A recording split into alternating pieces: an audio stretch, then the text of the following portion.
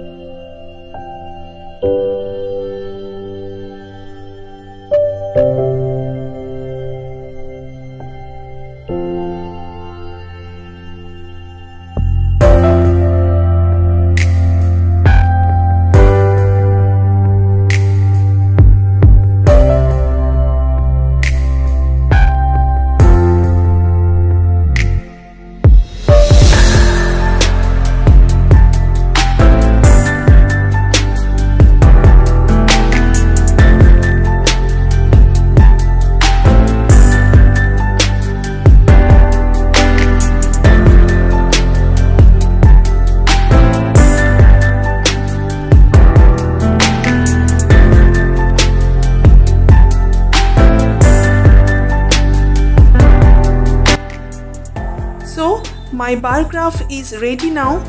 To make it attractive, you can use different colors border, or you can shade it using different color pencils or sketch pens.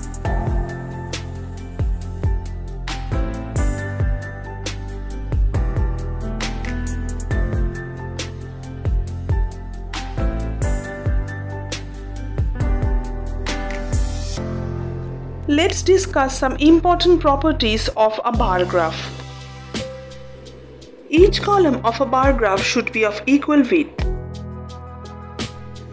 Equal space should be maintained between each column. The height of the column should indicate the value of the data. The bars or columns are drawn on the same column base. And you can color the bars to look attractive. When the numerical values of the items will be excessively large, then it is scaled down to its direct proportion. I hope my today's video will become helpful for you. Stay tuned to my channel to get more and more amazing math tutorial videos for you. Bye bye.